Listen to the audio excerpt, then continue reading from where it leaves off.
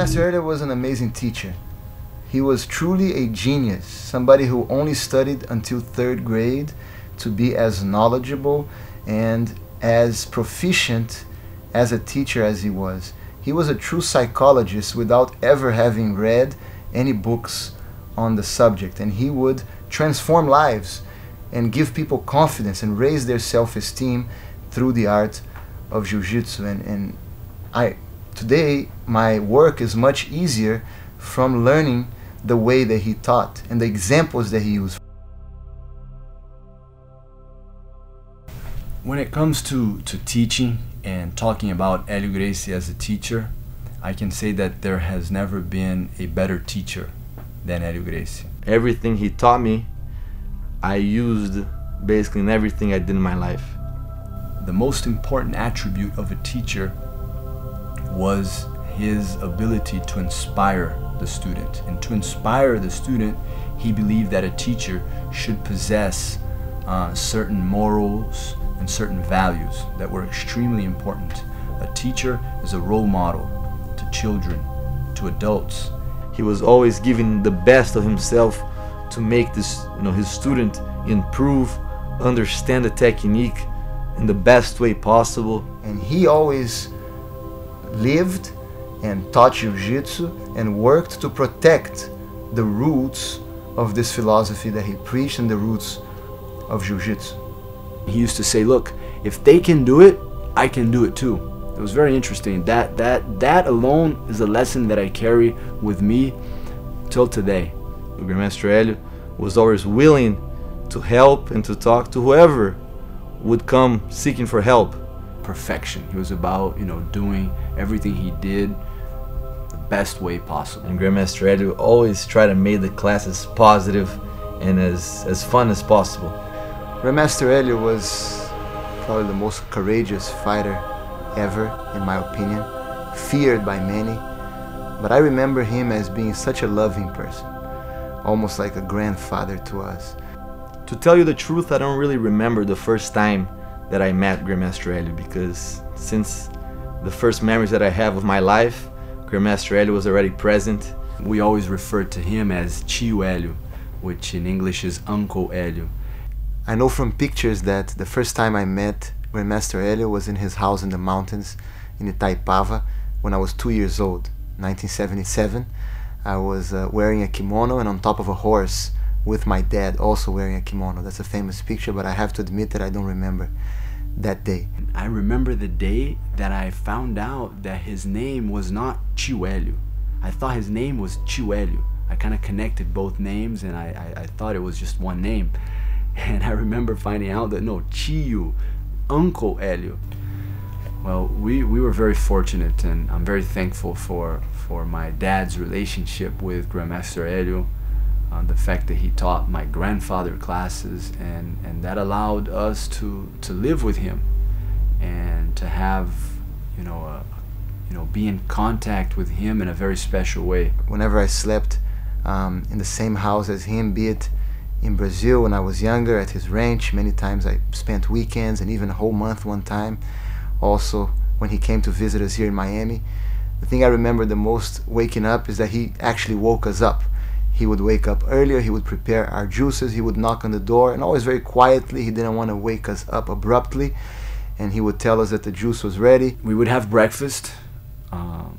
We would, always sit at the table, have our juice usually. He really liked this banana watermelon juice combination. We would drink the juice, and as soon as we were finished with breakfast, we would go out and start, working on the property. There was always something to do. I never remember seeing Grandmaster Helio, just like bored, when people say, oh, I'm bored, I don't have anything to do. He was always with something to do. He would walk around, make sure that the workers were doing a good job, and many times he was very hands-on, and he would actually go and work with the most basic duties that were needed at his ranch. He believed that if he had to hire someone for a job to fix a fence or to work even in his bathroom, if he did not know how to do it himself, he would then take advantage of the fact that that person was there doing their job, and he would sometimes even put a little chair and just observe and try to learn what that person was doing. And he used to say, look, if they can do it, I can do it too. It was very interesting. That alone is a lesson that I carry with me till today, because he felt that he should know, he should be self-sufficient, that there was not one thing that he could not do. And the day would continue. We would come back, have lunch. His wife always cooked the best Gracie diet food, and as soon as we finished lunch, we would have a nap.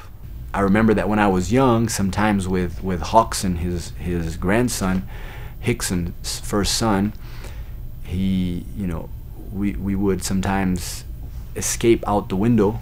You know, Grandmaster Eddie would put us in our room. You guys now go to bed, let's sleep for at least 45 minutes, an hour, and we would escape out the window to go play outside. But as I got older, I started to really appreciate the nap time, and this is something also I try to do until today when I have the time to nap a little bit after lunch.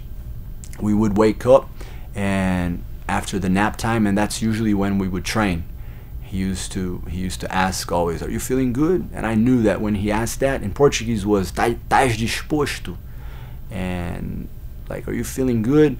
And I knew that that meant training time. And even if you weren't feeling good, you always answered, "Yeah, we're feeling good." Many times I remember starting to train maybe at 3-4 p.m.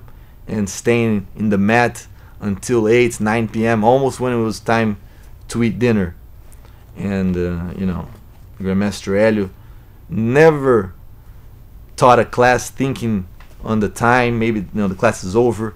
He was always giving the best of himself to make this, you know, his student improve, understand the technique in the best way possible. And then we would spend hours on the mat reviewing techniques, and that's when Grandmaster Eddie really shined. He just loved being on the mat, talking about Jiu-Jitsu. His conviction is something that is unparalleled, and we really enjoyed learning from him and tapping into all those years of experience, somebody who had trained for 80 years before that. So it was always a huge, an amazing experience to train with him. There was one time, I was about 13 years old, that he invited this farmer that was helping him. The guy was a very powerful, strong guy, and I had been there for a while already training with him, and actually that was the first time I trained without a kimono. And so I think to test me, he invited this farmer, and he just told the farmer, "Look, the kid is young, but don't worry, smash him." And the farmer kind of, you know, just listened to Grandmaster Helio, and we started training, started sparring, and he caught me in a headlock. He caught me in a headlock, and I remember that as, you know, I was caught, and it was, you know, it was a pretty tough move. I looked at Grandmaster Helio. I looked at his eyes, almost like hoping that he saw that I was in a bad position and that he would say, you know, time, or he would stop it. But I would never ask, you know, I would never quit. But he, you know, I think he was confident that I could escape. So, you know, after, you know, having my head and my ears squeezed for maybe, I don't know the time, but maybe for a minute, I was able to escape. And, you know, from the headlock, usually you find yourself on the person's back. And eventually he called time, and he was very happy with my performance. I remember, you know, certain games that he used to do, and thinking back nowadays, you know, understanding how important it is to give confidence to a small child, I can see that that was everything that he was trying to achieve. Putting me from hanging with my feet up in the air, hanging upside down, and swinging me from one side of the room to the other, you know, was always so that I had confidence that I wouldn't have to be holding on with my hands. You know, certain games as far as doing flips over his back and falling on my feet, working on my base, you know, working on my agility. And a lot of these games are things that we apply nowadays at our school here in Miami, and we use these games to give confidence to the kids in teaching. I still have a memory of a class with him where he was simulating a real fight, and I was probably 5 or 6 years old, and I threw a punch and hit him in the mouth. and I remember that he started bleeding, and I became a little scared that I had hurt him, and he started praising me for having been able to hit the champion Helio Gracie with a punch and make him bleed. So he actually made me feel good about it and made sure that I was not feeling any type of bad or negative feelings for having punched him or make him bleed.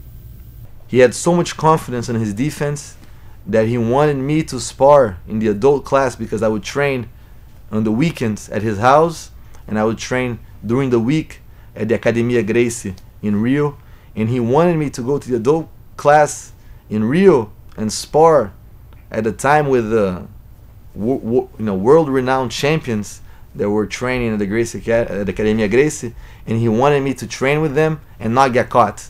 That's how much confidence that he had in his defense. And I remember improving and getting better. People were having a harder time catching me, and I remember one time that maybe it was out of luck, I didn't spar with the top guys, but I went back to the mountains and I told Grandmaster, look, I sparred this week and nobody caught me. And he's like, really? And he went to the phone, he called Hoyler, and he said, look, Hoyler, Joaquim just came back, he said it sparred with everyone in the school, no one caught him, so next time he goes there, spar with him. I want you to test him out, tell him to lie down, mount on him, attack him, try to catch him. And I knew it already. I said, next time I'm in the school, Hoyler's gonna run me over. And I remember going back and Hoyler attacking me, and but it was always very good, because every time I got caught, that was good, valuable information that I would bring back during the weekend for Grandmaster Ed, and that's exactly what he wanted. He wanted to test whatever he would teach me, and if I happened to lose, if I happened to get caught, he would explain that it was a mistake on my part, that he believed that the defense system was perfect, and that if I did everything the way it was supposed to be, that no one should be able to catch me. Grandmaster Helio was an amazing teacher. He was truly a genius, somebody who only studied until 3rd grade to be as knowledgeable and as proficient as a teacher as he was. He was a true psychologist without ever having read any books on the subject, and he would transform lives and give people confidence and raise their self-esteem through the art of Jiu-Jitsu. And today my work is much easier from learning the way that he taught. He was maybe the best driver that I ever met in my life. He saw driving as something that he was always improving. Just using the clutch, to using the brakes, to the amount of pressure he used on the gas, on the pedal gas. Everything was detailed, and it was great for us, especially for me. The first time I drove a car was with him by my side. And to him it was very important that we knew how to drive well, and he always taught us that 3 signs of being a bad driver was to use the brakes too much, to use the horn, and to squeak the tires. So till this day I remember to try to avoid those things. He was always using analogies of driving, comparing to Jiu-Jitsu, the same way that he always seeked to find perfection in Jiu-Jitsu. He was looking to find perfection in everything he did, and driving was just one of the things that he would do on a daily basis, that he would apply, Jiu-Jitsu. One time when I was traveling to America the first time, I was 13 years old. This was 1988, and it was a very special time for me, because as a 13-year-old teenager, I was going to America together with Rickson, Hoyler, Hansel, Helio, Carlos Machado. We were all in the airport getting ready to go to America, and I remember we went to the 2nd floor of the international airport in Rio to be able to eat something. Some of us were hungry, and we're ordering some sandwiches, and suddenly somebody comes running and said, not knowing who we were, saying, "You don't know what happened. Helio Gracie just knocked out somebody downstairs." We were maybe a couple yards away from my mom, where my mom and Grandmaster Helio's wife were. And I guess because of this distance, some guy, some crazy guy, approached both my mom and Grandmaster Helio's wife, and he started in a very rough and disrespectful way, kind of funny way, asking them questions about flights and just starting, just trying to start conversation. So as soon as Grandmaster Helio felt what was going on, he stood up very respectfully, and I remember that actually was something that I really remember, that he was very respectful in how he approached the man. And Grandmaster Helio interrupted him and said, "Sir, please, they don't know any of this information, leave them alone." And the guy was very disrespectful to Grandmaster Helio and said, "Shut up, and I'm just talking to them." And Grandmaster Helio stood up, and the guy was like, "I'm not going to beat you up because of your white hair." And at that point, Grandmaster Helio went into a fighting stance, and the guy positioned himself like a martial artist and started positioning himself to fight. Charged at Grandmaster Helio. Grandmaster Helio used a side kick. He was using one of the, at the time, I think a top sider is how we, dock sider is how we called it in Brazil. And the shoe flew, but he kept his fighting stance. And at that point, my father, who had noticed what was happening, he came around very discreetly, and noticing that the guy was wanting to fight and being very aggressive, he threw a slap to the guy's face very quickly and stepped back. The interesting thing is that my dad's slap was so discreet and so quick that most of the people that were watching this thought that it was Grandmaster Helio's arm, because my dad's arm kind of came over Grandmaster Helio's shoulder. The guy spun and hit his head on the wall and fell, knocked down. And everybody clapped their hands, and everybody was like, "Wow, Helio Gracie," because by that point people realized it was Helio Gracie. Helio Gracie knocked out this guy who was attacking his wife and this and that. And when we got there, everything had been over already, and even the guy had been taken away. Federal police came, and the guy, as he got up, he said, "Oh, they attacked me," and the police was like, "Helio Gracie attacked you? It means you're going to jail." Told the guy he was going to jail. And as this was happening, then I remember my brother Hickson and Hoyler, and I think Hansel was there too. They all came, but everything had already happened, and they were just kind of upset that they weren't there for the fight. But that was a very interesting day. Grandmaster Helio had very strong views about Jiu-Jitsu and about life. He was very opinionated, and he believed in always doing what he felt was right. He was an idealist, and many people confuse this conviction that he had, this strong belief in his ideas and his principles and his philosophies. They confuse that with arrogance, and he was definitely not arrogant. He was very humble, and he was very generous and very kind, extremely kind. But when it came time to defend his ideals and his principles and the things that he had studied his whole life, then he would talk very strongly, and he would defend his views very strongly, and he wouldn't bend in order and he wouldn't accommodate his views to make others happy. He was definitely not politically correct, and he stood up by his views. He was never afraid to admit when he had made a mistake, and he did that on a few occasions. But when he believed something was right, he went all the way to the end. And some people accused him of being radical, not understanding that the word radical comes from a Latin word which means root. And he always lived and taught Jiu-Jitsu and worked to protect the roots of this philosophy that he preached and the roots of Jiu-Jitsu.